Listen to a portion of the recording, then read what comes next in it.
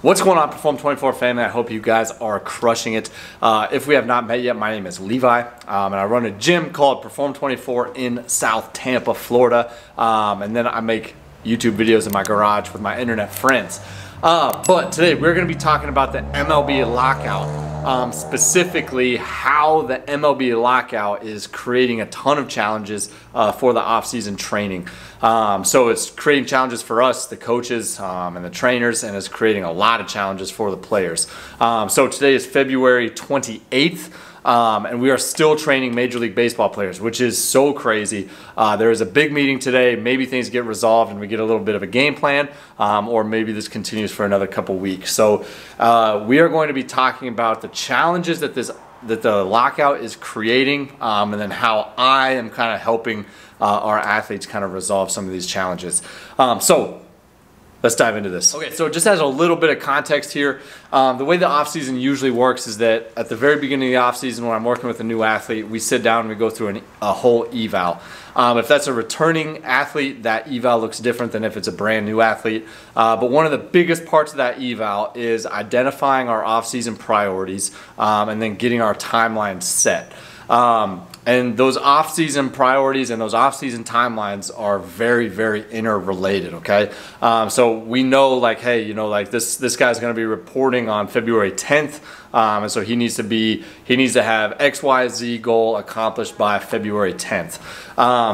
Typically, these athletes, you know, also have communication with the team, and so part of that eval is also reaching out to the team, or, you know, maybe a relevant coach with the team or something like that, and connecting with them, and just making sure that we're all on the same page. Hey, you know, I've got this guy in, this is what we talked about, this is our game plan. Do you guys have anything to add to that, or would the organization like to see something different, or, you know, like us to work on something else, you know? So we always kind of loop in a couple different opinions and a couple different inputs as we're building this off-season program.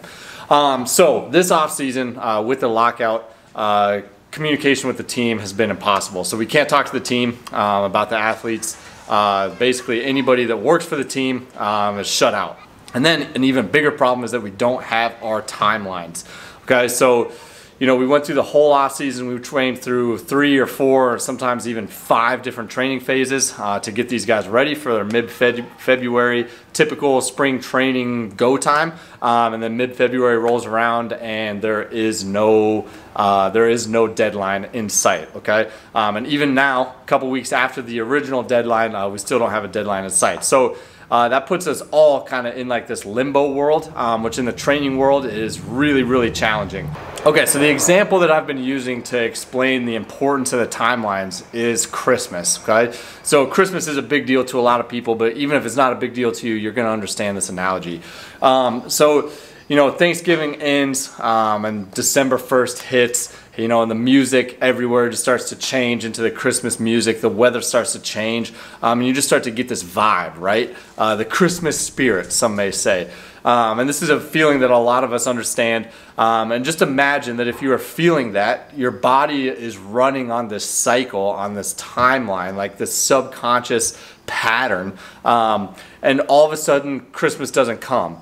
And even if you weren't looking forward to Christmas Day specifically, you can just tell that there was like this build-up for something that didn't happen, okay?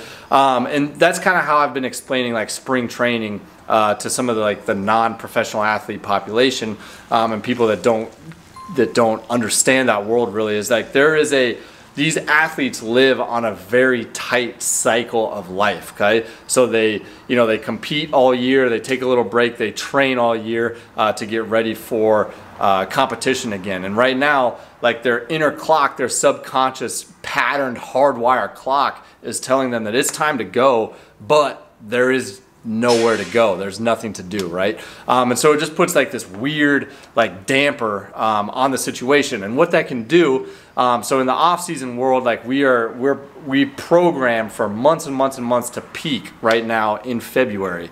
Well, now that there's no competition time, we have to make some pretty hard adjustments. So we've been talking about a handful of things in the gym recently with our guys, and so these are the types of things that we're talking about. So one, if we didn't accomplish the initial priority list, Now we have more time to accomplish it, okay? So now we need to double down on some of these priorities that we were working on and really use this extra time wisely. Now for the guys that did accomplish those goals, like we had, we've got some guys that really worked hard this offseason, and they really truly were ready to go mid-February. So now what we have to do with them is that we have to almost go through like a reevaluation process and basically just try to shift their mindset to being like, okay, those priorities are done. We can check that box and we need to move on to other things. You've ever been through a really hard, challenging, lengthy training period, you know that it just becomes a grind. There's only so many days and so many weeks and so many months that you can be consistently sore from before you just start to like, oh my gosh, like I hate this. Like burnout is real. And I think a lot of the guys I've been working with over this off season, they are certainly experiencing burnout from the training in the last couple weeks. It's really challenging to keep them engaged. So one thing that we've done, we did go through a gigantic like deload week. This is probably the biggest deload week that I've ever programmed for some people. One guy in particular, I had him train on Monday. He trained on Tuesday. We modified his Tuesday workout, and then I literally told him, I was like, okay, I don't want to see you until next Monday. This is the day, this is the week that you were initially supposed to report to spring training. You've been training 5 days a week now since early November. You need to take a couple days out of the weight room. So I literally sent him home, and then we kicked it off the following Monday, which was last week, with a completely new phase. So we utilized a deload week on the week that they were initially supposed to report, just to kind of recalibrate their off-season training. And then another thing that I've been doing is that I have like really hard shifted their training goals. So again, a typical off-season kind of starts in like a general prep phase. We go through like a little hypertrophy, a little max phase maybe, and then we get into our explosive and our speed strength phases as they're getting into spring training. Well, we can't just like extend the speed strength phase, especially since we don't know how long we're extending it for. Extending a speed strength phase for another week might not be that big of a deal, but we can't spend 6 or 8 weeks in a speed strength phase. That just doesn't really make any sense. You're not going to get a lot of benefit out of that, and there's probably better ways to utilize our time. So we've kind of like reset. This is kind of getting into the nuts and bolts and nerd stuff of the programming side, but we've kind of like reset our programming methodology or our programming phases a little bit. We're not going into an in-season program because these guys aren't in season, right? They're not competing every day. They're not traveling. They're not dealing with the team stress. So this isn't an in-season program, but it's almost like an intro to a second off-season. I've thrown a whole bunch of new stuff into their training programs just to keep it fresh. We kind of got out of like the baseball specific stuff for a couple weeks. Again, just more like general athleticism type of things, just to keep it engaging, right? Like I said, burnout is real. And so if I can kind of mitigate some of that burnout, if I can engage them in a different way, challenge their bodies in a way that it hasn't been challenged over the last 4 to 5 months, it's going to help ease that burnout feeling. And then on the flip side, we can't deviate too far from like the off-season peak, because literally today we could get the word that, yeah, they're ready to go actually. The lockout ends, a new deal starts, and everybody is reporting on Wednesday.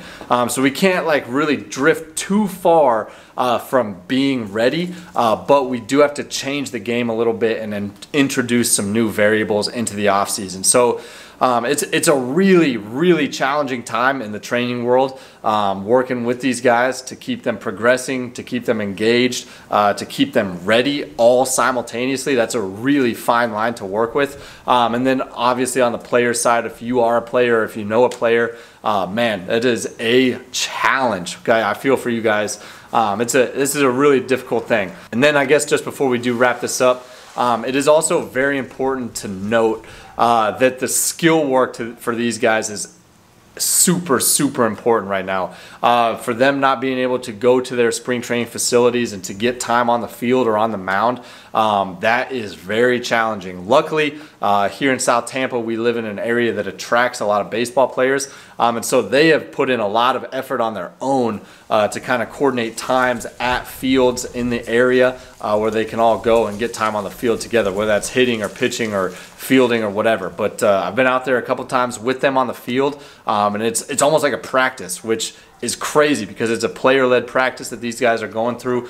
There's no coaches involved. There's none of that coaching dynamic involved. It's just guys out there trying to get better and trying to do what they can to make sure that they are ready to go when the time comes. All right, I think that's going to wrap up today's video. I just wanted to jump on here and just kind of like spitball some of this stuff and kind of lay out the challenges that we're all facing here, because it is a very unique situation and it is really tough.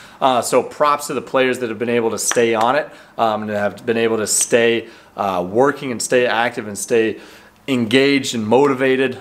This is definitely not the time to take your foot off the gas pedal, but it's a challenge, okay? It's a grind. This is a very, very long off season. This is probably the longest strictly training time that any of these guys have ever had in their entire life.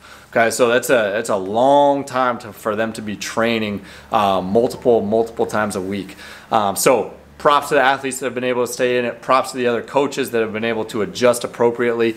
And hopefully we get back to it soon. Hopefully we see these guys on the field sooner rather than later. That's going to wrap up today's video. If you guys do like videos like this, please let me know. A thumbs up or a subscribe or a comment down below always goes a long way. But that's going to wrap up today's video. In the meantime, always train hard, live full, and I'll see you in the next one.